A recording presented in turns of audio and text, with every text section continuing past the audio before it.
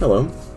In this video I'm going to mostly talk about the ideas and inner workings of what went behind each picture, so you'll be hearing from me instead of the music for the most part, but it'll still be there for anyone who wants to go look for it. Linktober is a spin on Inktober, which is a yearly drawing challenge that lasts for the month of October. Linktober is just a Zelda themed twist on all the prompts you have to draw daily. The first day's prompt was Merchant, which immediately made my mind jump to a few things. First of all, was Beetle from Wind Waker and Tingle from Majora's Mask. But I remember the Bombshoe Lady and thought she was cute, so she's what I ultimately decided to go with. I like the design of young Link a ton. He's probably up there with my favorite Link designs next to Wind Waker's Toon Link, Ocarina of Time's Adult Link, Zelda 1, and Link to the Past's Link.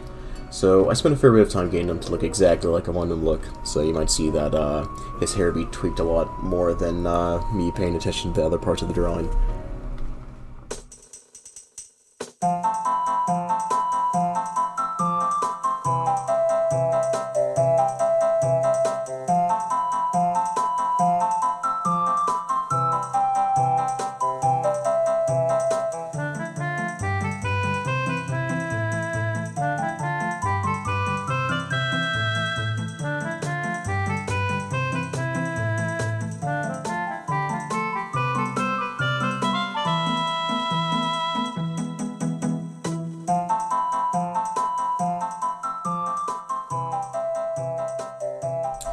Day 2 was Temple, and a couple of things went through my head. Mostly, I wanted to do Minish Cap stuff, but I don't think I actually got around to doing any of it.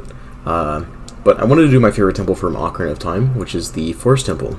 The outside always struck me as super calm and pretty, and somewhere where I would sleep, and I loved all the wolf creatures in the vines that would sprawl across the trees.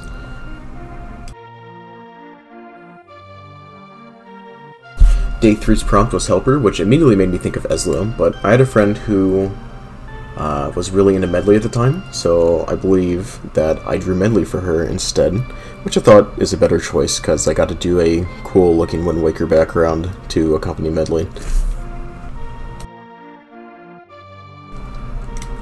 Day 4 was Sage, and I always liked Rauru and his design from Ocarina of Time.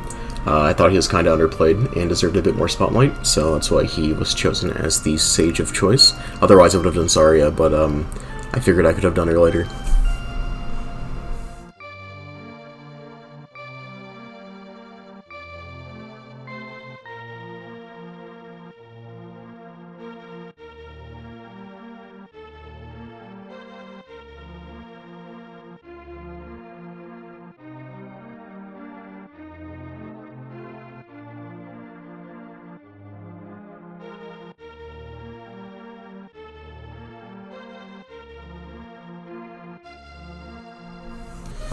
Day 5, the prompt was Species. I love the Deku tribe and how cute they all are, as well as how outlandish the different versions of them are, long, tall, or short. So I wanted to do a large portion of some of the most unique Dekus, which would be from Majora's Mask.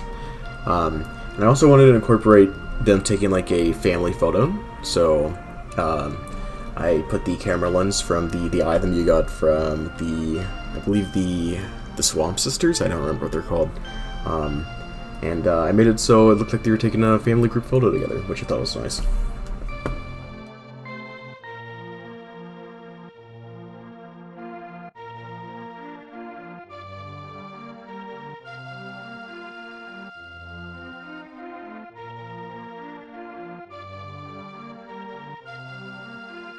A lot of the decisions that went behind what game would be represented was initially decided by what I thought my friend would have liked to see at the time, and what she would have liked to see was predominantly Majora's Mask, Ocarina of Time, and Wind Waker. I do love Majora's Mask though, and I love how it feels, but I've never actually completed the game, as embarrassing as it is to say. The mask transformations did traumatize me as a kid though, so I wanted to draw that for Day 6's Mask. Day 7 was Sky Island, and my mind defaulted immediately to Skyward Sword and the pumpkin carrying minigame, as I think the Big Pumpkin Island is the most unique island to me in the entire game. Mostly just because of the theming, and I think pumpkins are an interesting vegetable. Well, not interesting, but cute. I think pumpkins are very cute, like jack-o'-lanterns and the like. And the pumpkin soup in the game really felt like home, I guess, in a way. And I like that. So, I haven't played as much Skyward Sword as I would have liked, but I always appreciate the game for all of its uniqueness, like the Sky Pumpkin Island and the Skyloft birds and everything that had to do with its entire theme, world, and story. Day 8 was Constructs, and I really didn't want to draw anything from Tears of the Kingdom of Breath of the Wild, so I tried twisting it into like construction or the idea of a construct, which to me is the fat bean guy from Ocarina of Time and the beans he gives you. Day 9's prompt was fierce, or not fierce, it was deity. And I think if you can interpolate or guess from the previous couple of drawings that were Majora's Mask themed, this focus would be on fierce deity Link, as the prompt was deity.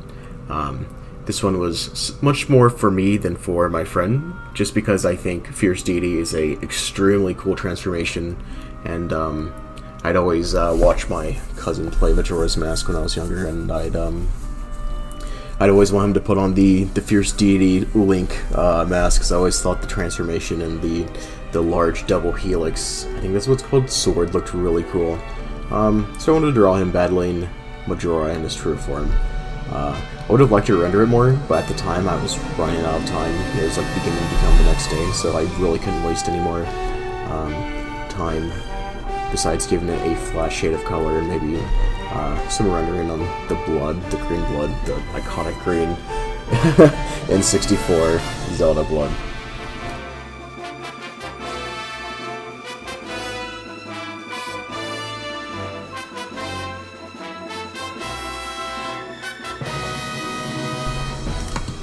The prompt for Day 10 was an easy one. It was just Zelda. And while I don't particularly care either way for Twilight Princess, the decision to paste the Zelda I drew off of Twilight Princesses was just for my friend and what she wanted to see. Twilight Princess Zelda, though, I always recognize her as like Smash Zelda, mostly because she was in the most Smash games I've played with her as the one representing Zelda. So I guess that is the most defining characteristic of this Zelda for me.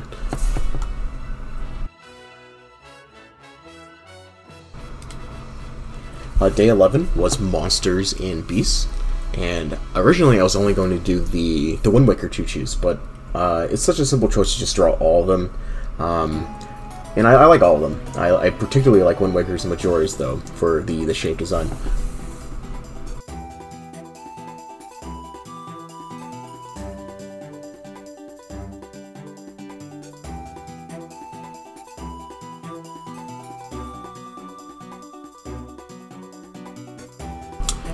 Day 12 was Princess, and not wanting to go with Zelda, or an easier pick, I decided on Princess Styla from Triforce Heroes. I feel Triforce Heroes has a lot of great characters in it, like King Tufterson and Comsley. It is extremely underappreciated in that aspect alone, so I wanted to give some love to the world of Triforce Heroes by drawing the three of them for Princess Styla's inclusion.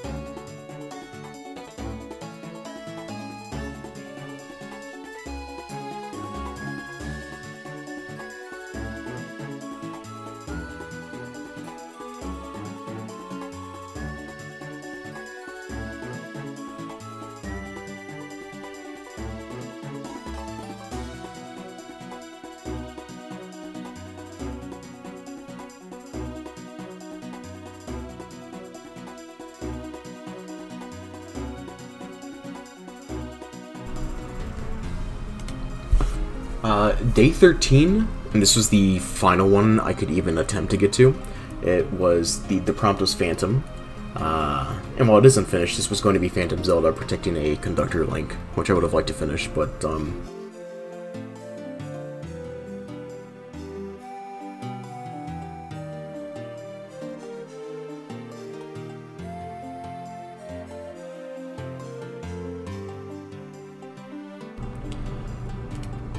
throughout the entirety of this whole challenge of drawing a picture every day that's like Link themed or Linktober, it's very challenging as I had school and other responsibilities I had to do, as well as wanting to talk to my friend who most of these drawings were based around or for, until eventually it just got to the point where I couldn't do anything anymore, and I had to, not had to, but I was going to a convention in Minnesota where I'd sell my prints and stickers and stuff like that.